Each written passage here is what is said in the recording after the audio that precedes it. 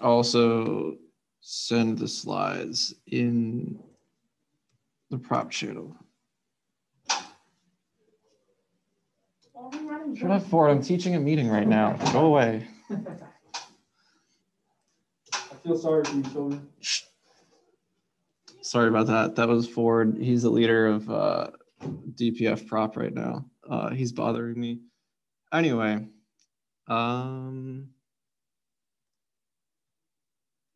so today we're going to be talking about heat transfer and how to cool our engines. Yes, I forgot to delete the subtitle from the summer. Ignore that. Anyway, yes, we're talking about engine cooling. So first, we're going to cover a little bit of heat transfer since I think most of you haven't taken this class. So basically, energy is a thing, and it's transferred in and out of systems through heat interactions. For us, that's going to be the hot combustion flow transfers energy from the combustion into the chamber wall. So energy always flows from hot to cold, you know, from higher energy to lower energy. That's one of the laws of thermodynamics. Don't remember which one, but it is one. So in mechanical engineering, we represent heat with or heat rate, heat transfer rate with lowercase q or lowercase q double prime. Total heat is represented by a capital Q. So lowercase q is the total heat transfer rate in watts. Q double prime is the heat flux, which is heat transfer rate per unit area.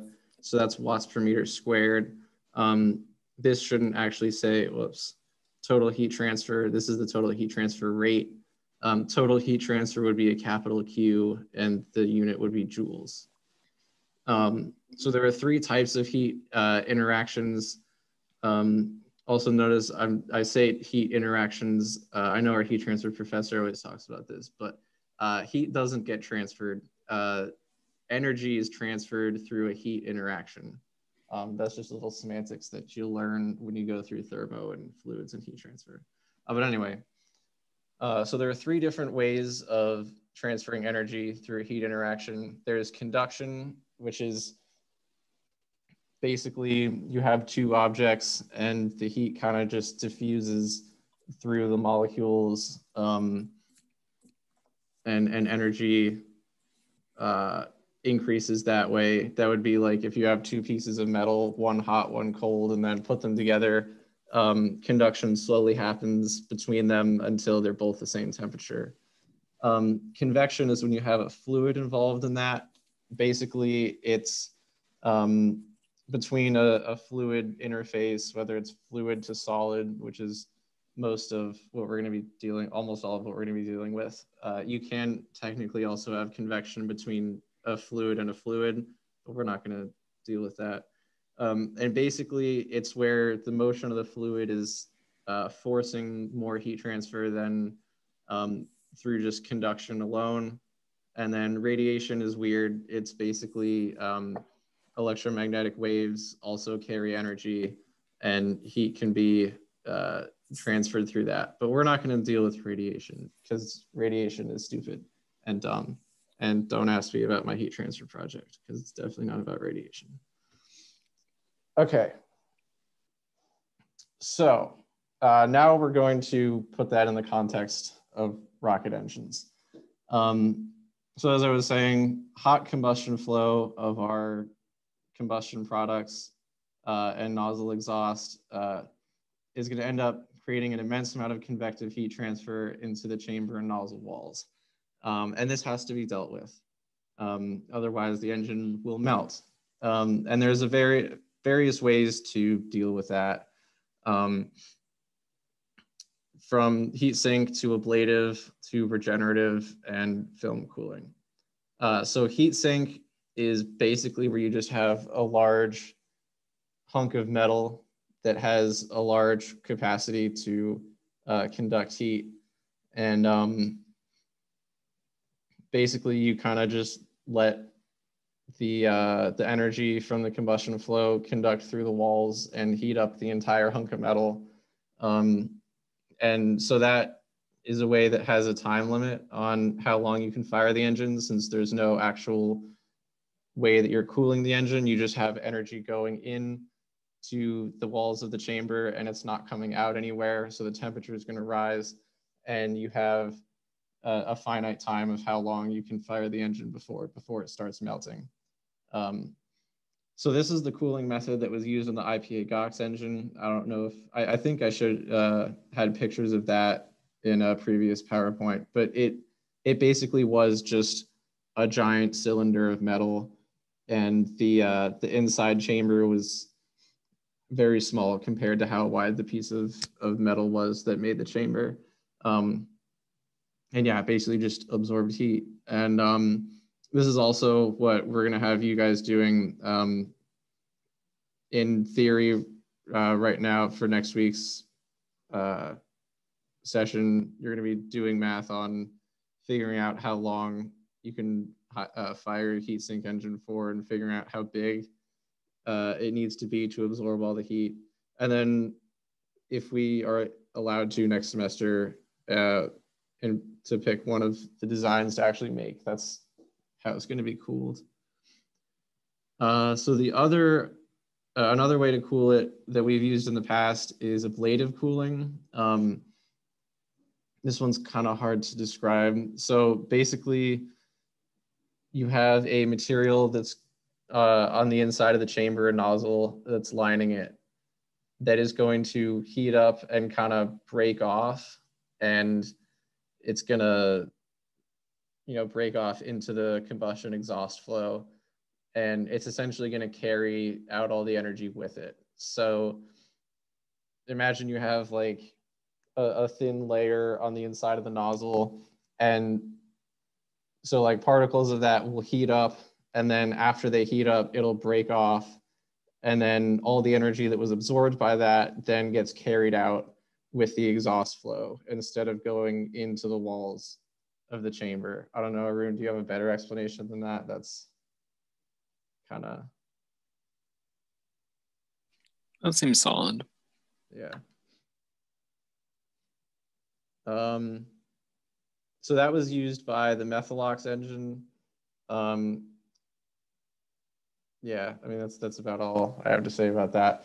Yeah, we hot fired the Methalox engine with ablative cooling, and it worked, kind of.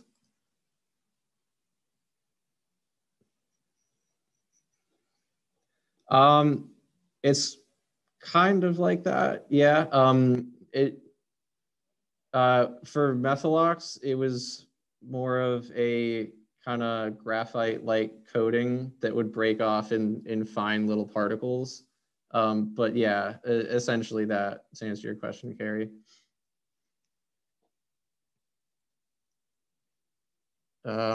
Let's see. So then the last major way to cool the entire engine is regenerative cooling, which is where, or I guess you could also do this with a water coolant jacket, but for flight, having water coolant is very heavy. So what you end up doing is you actually use your fuel to cool the engine. So from the propellant tank, you pipe in your fuel and bring it through a heat exchanger that looks like the one in the picture on the right.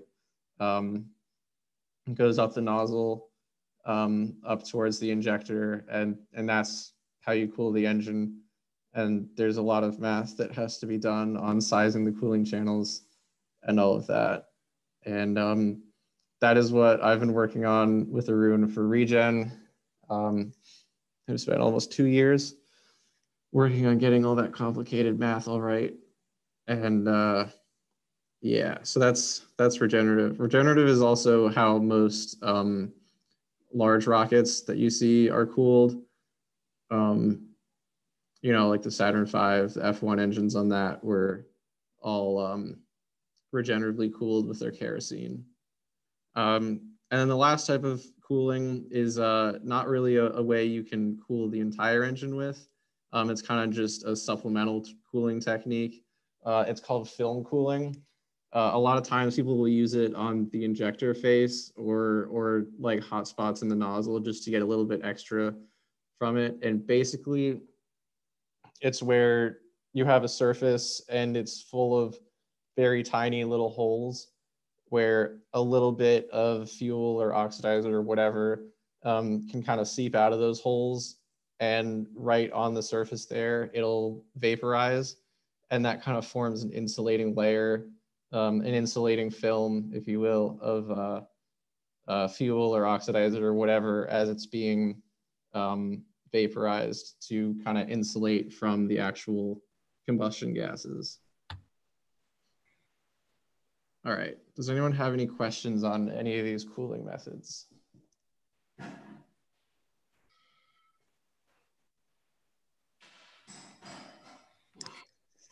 All right. Okay, so now we're gonna circle back to the different types of heat transfers. So basically in the rocket engine, as I mentioned, the two major types are convection and conduction. So I'm gonna talk about those two. So first we have convection. So this is where the combustion gases are, flowing really fast over the walls of the combustion chamber and nozzle. And the combustion gas is much hotter than the walls of the chamber and nozzle, or at least I would hope they are. Otherwise, it would your nozzle would melt. So convection is can be described mathematically by Newton's law of cooling, which is basically the heat flux. So heat transfer rate per unit area is given by H, the heat transfer coefficient, times the difference in temperature between the surface and the fluid. So pretty simple. And then H, again, is the convective heat transfer coefficient. The units for that are watts per meter squared Kelvin. And it's basically just a characterization of the amount of heat that the fluid will either give to a surface or take away from the surface, depending on which one's hotter, for a given temperature difference. And H is actually kind of complicated to find. As you'll see in the next slide, it's calculated based on a lot of different properties of the fluid that you have and the flow characteristics. And yeah, I think I'm just gonna leave it at that, and then we'll go on to the next slide. Is there any questions about Newton's law of cooling and heat transfer coefficient?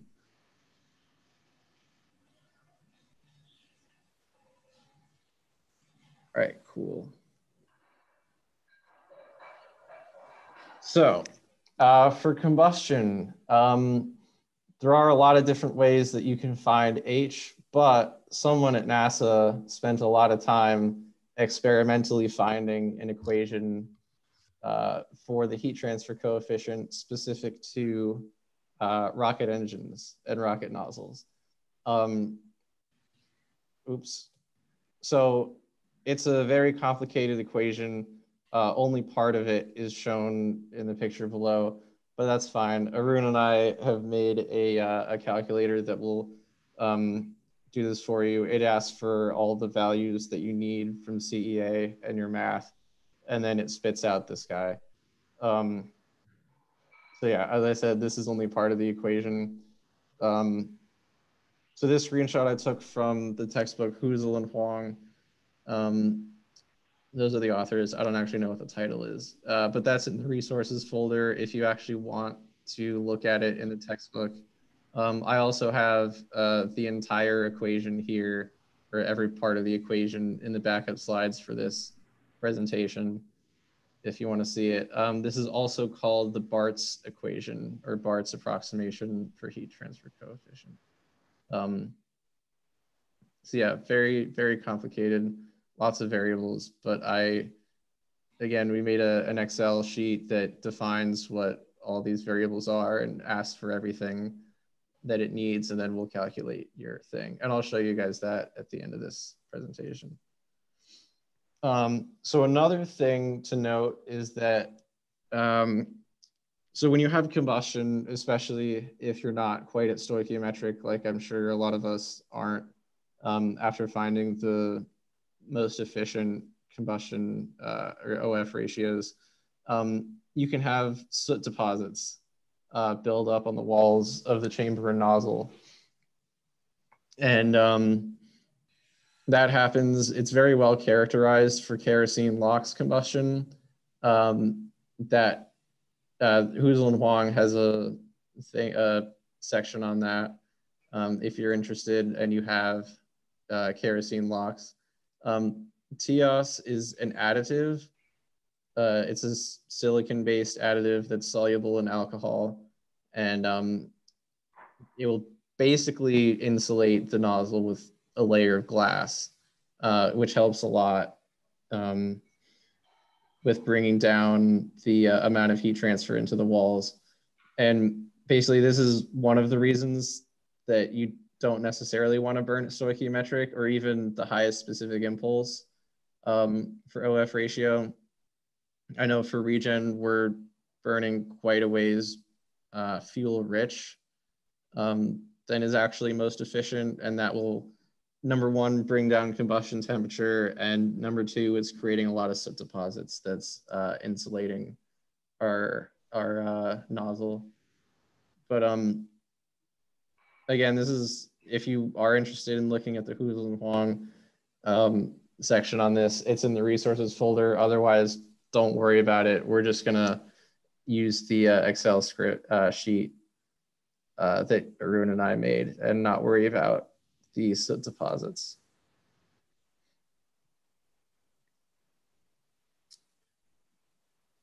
All right, so now that we've found or know how to find the heat transfer coefficient and convective heat transfer into the combustion chamber walls and nozzle walls, those walls are going to conduct heat throughout them. So conduction is generally described mathematically by Fourier's law, which is shown here. So the Q double prime heat transfer rate per unit area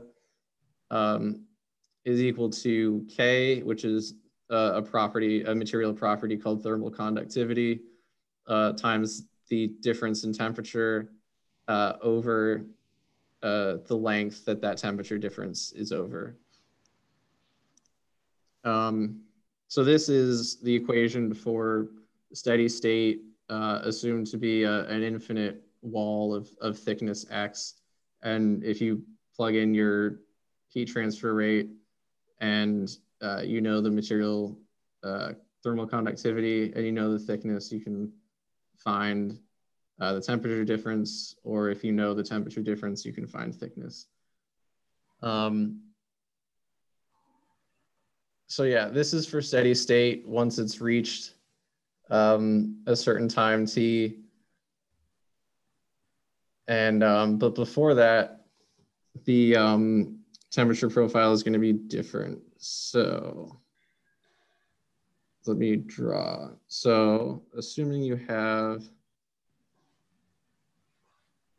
a wall of thickness, whatever, X, and you have the convective heat transfer that we just found on this side, basically it's going to start, I'm just going to use yellow for this. So you start at a certain temperature, and after a long time,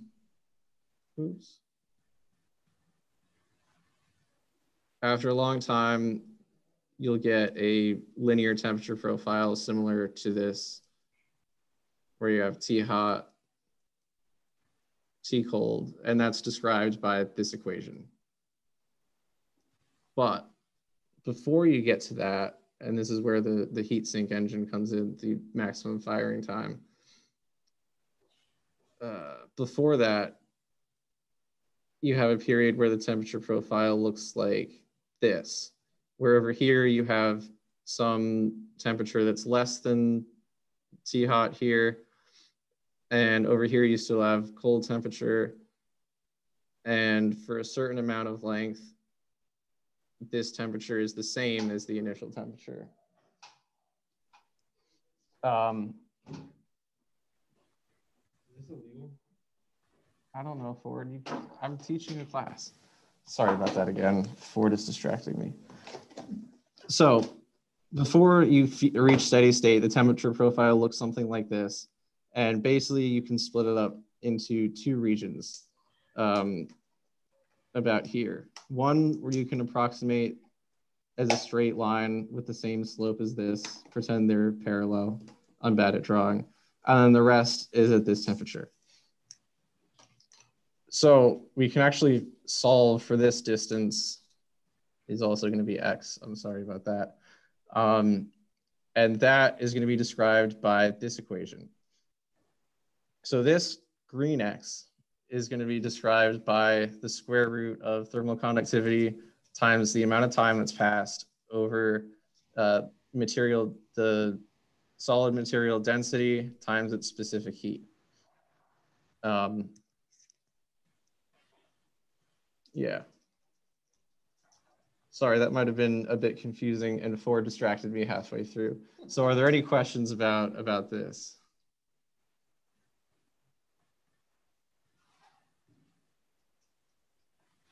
And it's okay if you have no context for this. I'm about to go through an example of how to actually use these in the heatsink engine.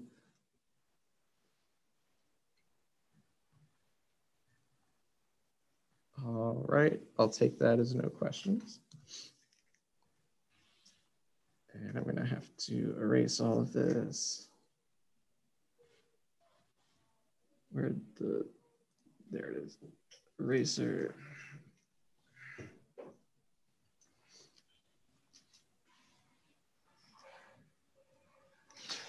Okay. And here's actually where I'm going to exit the PowerPoint. And how do I do that? Okay. So first, you're going to use the Bart's approximation from this slide to find H. Generally, also, we're going to focus on the nozzle throat. That's where heat transfer coefficient is going to be the greatest. And that's basically going to be the critical region that you're going to look at. It's where it's going to heat up the fastest and all that. So to find H, again, Arun and I made this nifty spreadsheet.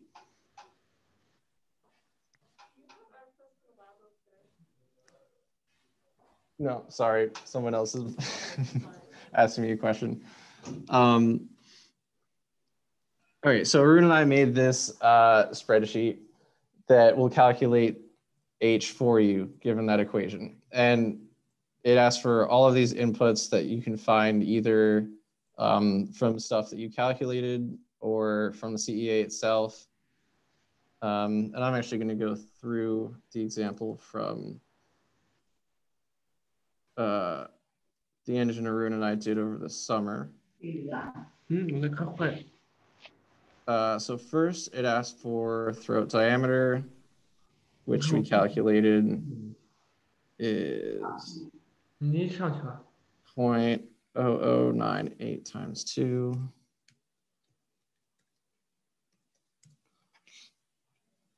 And then it asked for the molar mass of combustion gases at the chamber, which can be found from CEA.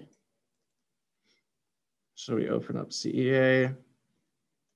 So molar mass is this row right here. It looks weird because it's literally just an M and there's a 1/n. Yeah, I think that's supposed to be 1/n is in number of moles. I don't know, but this is molar mass. I checked for regen doing it out by hand and the molar mass was this. So you're going to take this chamber molar mass right here and stick that. I actually didn't look at what the value was, 22.1. Combustion temperature, Oh, I don't think we took that out yet, but that is also in CEA right here, 3848. 48.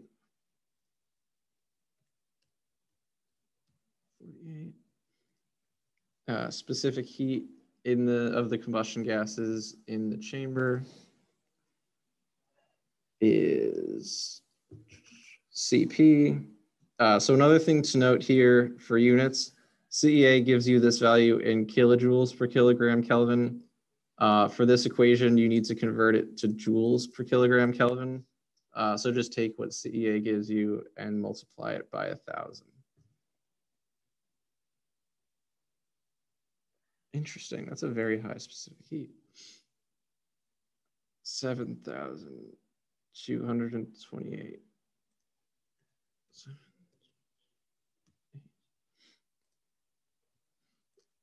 So gamma,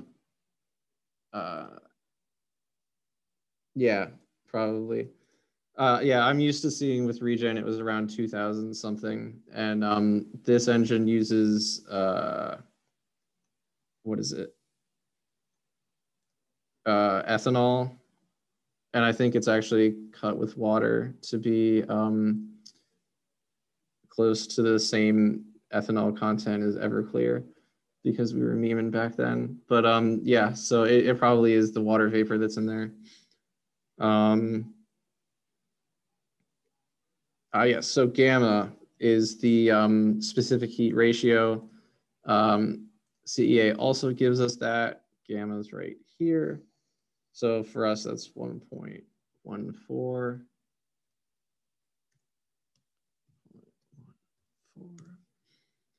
Chamber pressure. Again, make sure, check units. This is in pascals.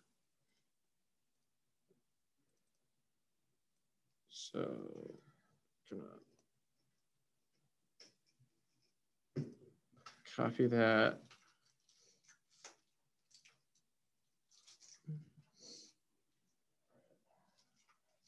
Oops.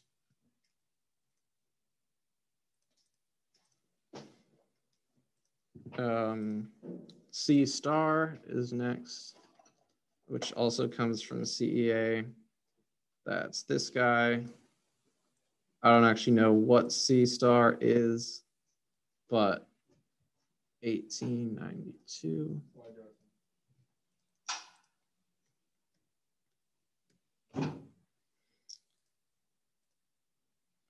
And so these are all fixed values.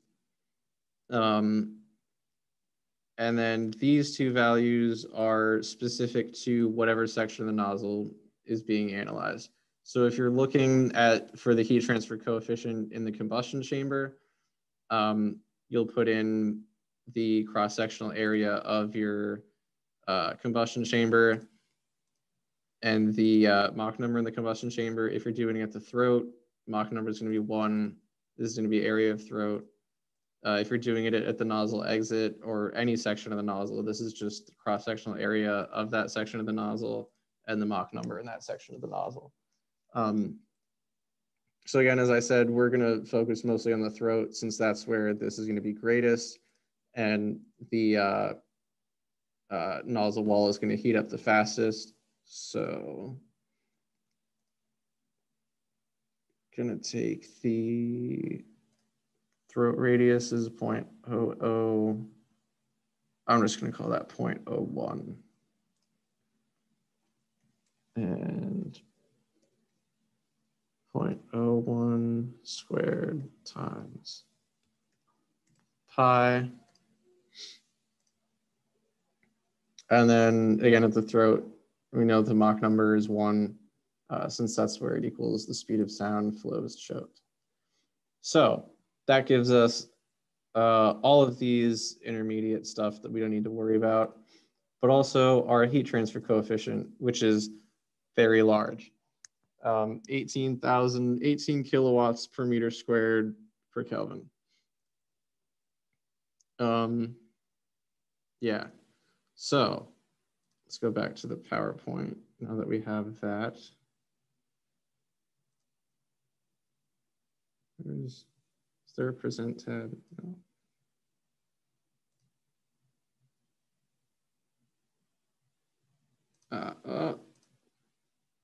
Okay. So now we have H. We have a combustion temperature. So what we don't have right now is the wall temperature, which is something, escape again, that's going to depend on whatever material you use. And actually, Arun also has just now gone through and made a kind of database of materials that we can or can't use for the engines, just common materials that are used for rocket engines, and all of their material properties. So, and also he spec'd out a rough temperature limit. So that's where we can get that from. So yeah, the max or the wall temp that we use now for the conduction or the convection part is going to depend on your material. And I'll get to material selection later. It's basically you're just going to iterate through and find which material works best. But so H and temperatures to calculate Q double prime. Yeah, so just use this equation. Is pretty simple.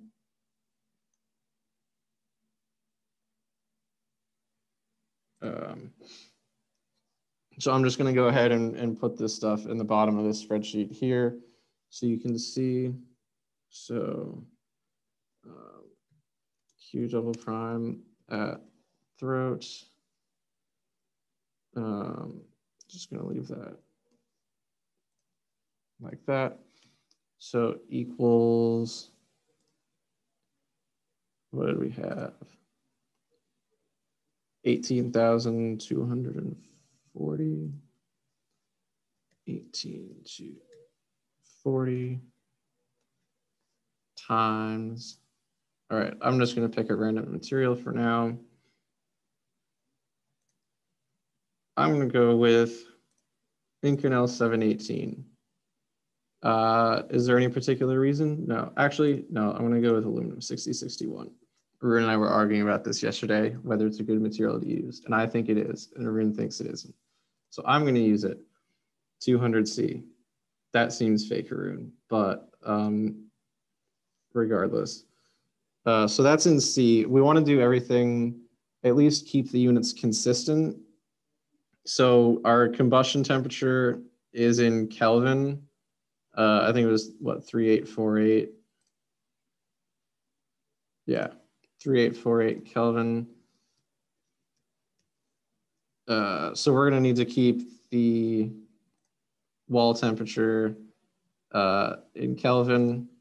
Arun put this here in Celsius. He might change it later. I might make him change it later. But for now, I got to add 293 to that. So 200 plus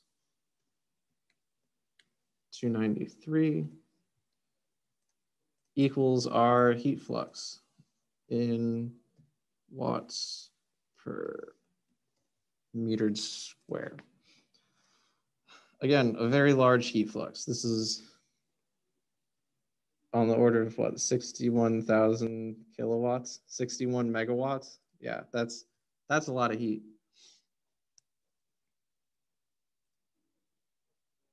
All right, so once we've done that. Ah, yes, good catch. I'm dumb. 293 is what room temperature is, or 298 is what room temperature is. I don't know why I said 293. It should be 273. Thank you. Cool. So now we have, we have heat flux across the wall. So heat flux is going to be conserved here. So whatever the heat flux from, or whatever the convection heat flux is going to equal the conductive heat flux. Q prime. I don't know if everyone saw that because I think Avi is messaging me privately, by accident. But so Avi asked if Q double prime is heat flux, what is Q single prime? That is a good question. I don't think we actually covered what Q single prime is or at least we don't really use it that often in heat transfer in our curriculum.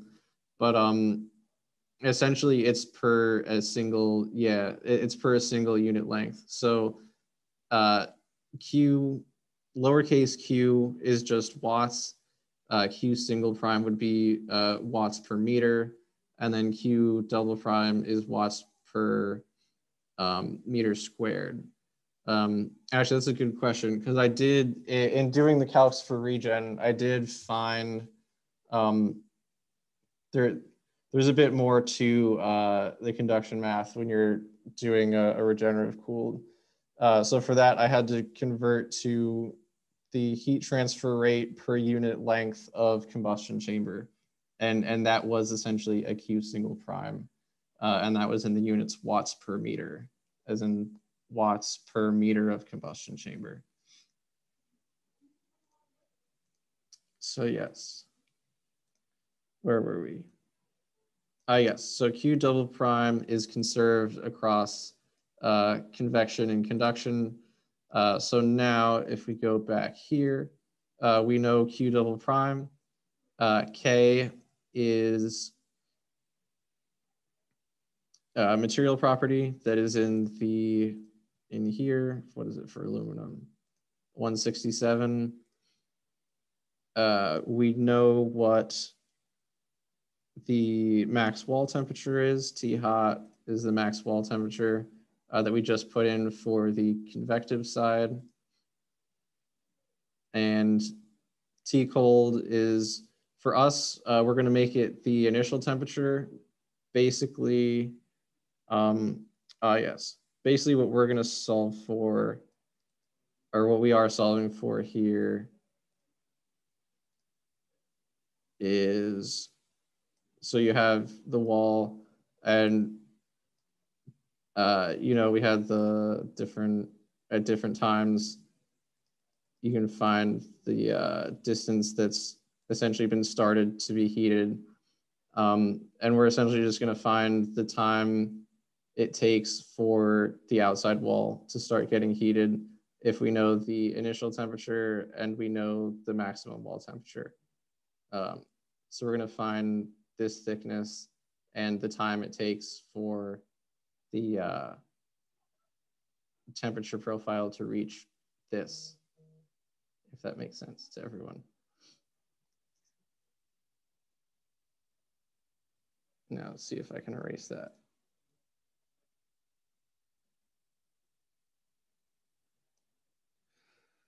Okay. So yes, where were we? Yeah. So again, with that in mind, for the conduction side, we're going to use TH as the maximum wall temperature, and T cold is going to be the starting temperature, or essentially room temperature. So, and then and then we're solving for X, which is the thickness that that temperature gradient would be present over. So wall thickness.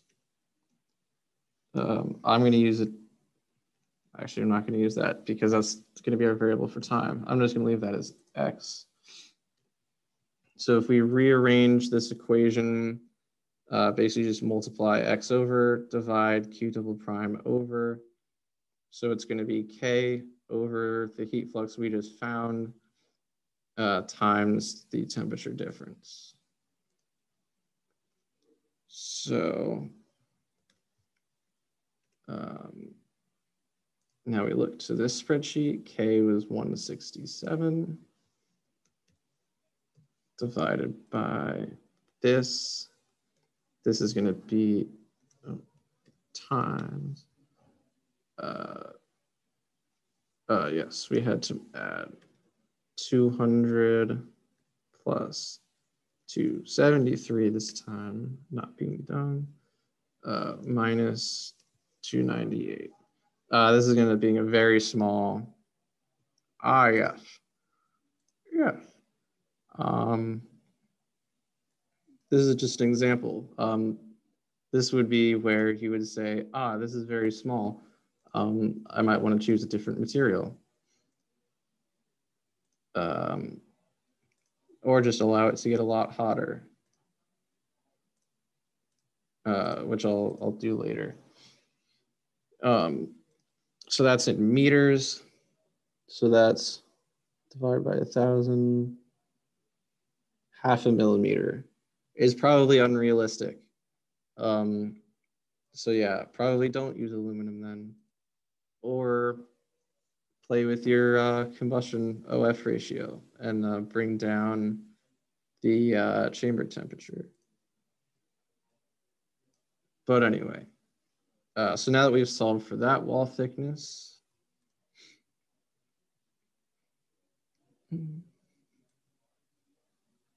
yeah, so that's where the inside is the maximum, the inside wall is going to be the maximum temperature of the material, and the outside is going to be room temperature still. So now we can use this equation to approximate how long it takes for the temperature profile to reach the, or basically for the inside wall temperature to reach the maximum allowable. So if we rearrange that, it ends up being x squared times rho times Cp over K equals time. And all of these variables are material properties, thermal conductivity, density, specific heat of the metal material that we're using. And Arun has all of that in here. So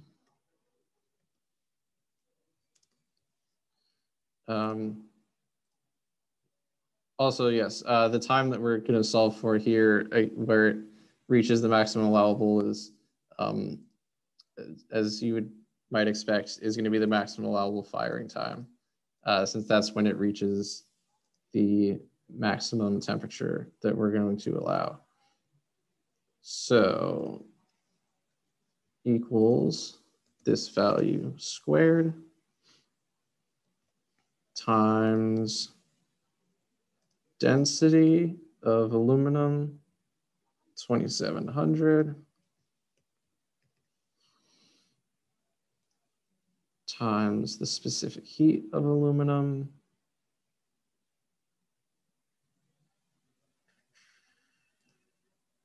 896.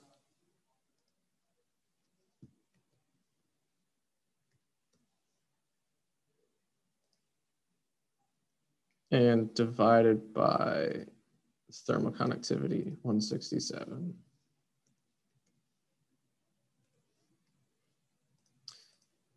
And that is in seconds. Yeah, so that is a very short firing time. Probably not feasible to make this out of aluminum. But yeah, increasing the allowable temperature by 800 C will make a huge impact on that. All of these material properties are gonna impact that. So the higher the allowable temperature, the longer you'll be able to fire. The higher the thermal conductivity, the longer you'll be able to fire. So titanium is probably also not a good choice. The higher the density and the higher the heat capacity, I believe, will also result in longer firing times. So if you were to, say, use Inconel 625, that might get you something that's reasonable for this. And hopefully everyone does get something reasonable for this.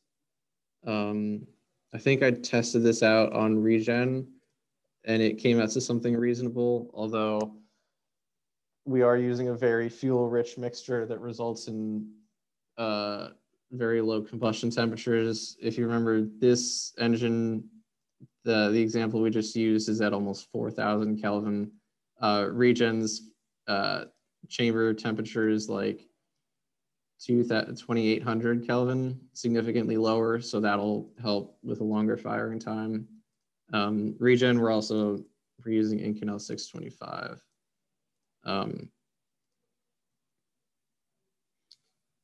So yeah, just about out of time. I'm not sure I'm gonna iterate on that again, but yeah, play around with this. I know this lecture was a lot to absorb at once, especially for those freshmen who haven't taken thermo or fluids yet. This is a lot of new formulas and variables and material properties and stuff. So don't worry too much about this heat transfer stuff.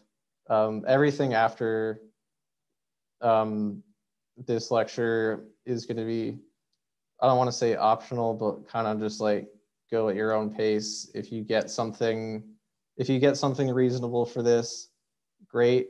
If you don't get something reasonable for this, don't worry. As long as you get something, as long as you, looked through the resources and followed these steps and picked a material and stuff, that's great.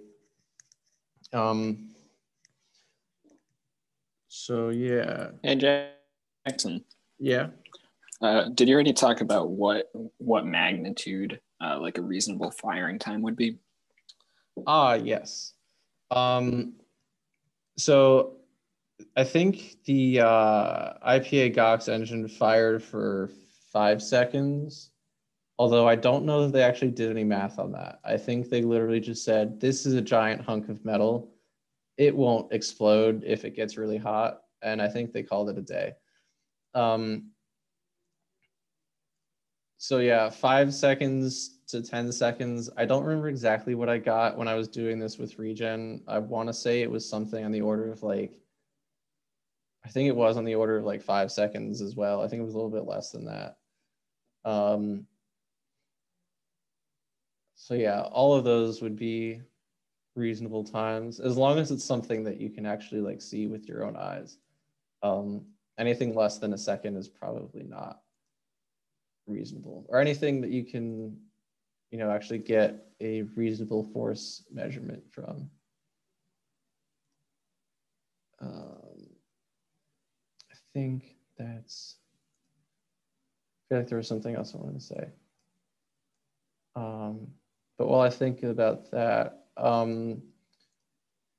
just so everyone is aware of the schedule going forward. So this week we did cooling. Oh my God, this stupid bar is getting in the way. So this week we did cooling on Thursday. So we're actually switching the days that we're doing the lectures and the breakout sessions. Hopefully everyone can make both of those. So Tuesday we'll do the breakout sessions where you'll do the cooling math, and then next Thursday we'll do the lesson on the injector, and then the next Tuesday after that, which is the Tuesday before Thanksgiving, is going to be a kind of semi-optional breakout session to work on injector math. Injector is kind of complicated. It's very fluids heavy, so that might be a bit challenging for freshmen as well. But again, the breakout session for that is going to be the Tuesday before Thanksgiving, which I know I'm probably going to be home for. So that'll be semi-optional. And after that, once we get back from Thanksgiving, we'll do, we have 3 different parts of all the big scary theory behind how rocket engines work. and that was one of the things that was most requested over the summer. So I just figured I'll show it to all you guys, even though it'll probably go over your heads. It would be cool to just, sit in and absorb as much as you can. We're not going to do any math based on the actual theory of what's going on. It's literally just going to be, hey, here's a really cool lecture about what's actually happening inside these rocket engines, just so you guys know what's going on there. But yeah, we're almost done. So again, next Tuesday, we're going to do breakout sessions for all this cooling math that we just did. And then we're going to have injector and then breakout sessions on injector. These 2 weeks, again, we're getting more and more complicated. So don't worry if you don't understand everything or get a result that's seems really wacky and unreasonable. That's perfectly fine. As long as you've, gotten up to here, that'll be cool. And also work with Arun. At the beginning of this, I think we said we'd try to 3D print a scaled down model of the engines that you guys have made for everyone. So I'll talk to Arun about setting up the logistics of that and get those printed before finals. So with that, we're basically out of time, but does anyone have any questions about today's lecture, about going forward, about anything really?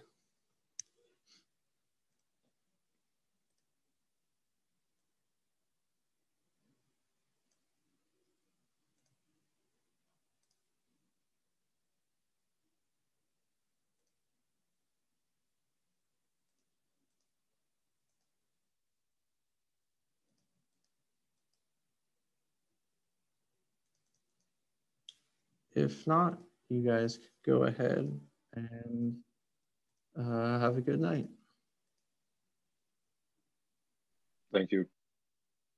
Thank you very much. Yeah, no problem. Thanks. Thank you. Arun, how do I stop recording?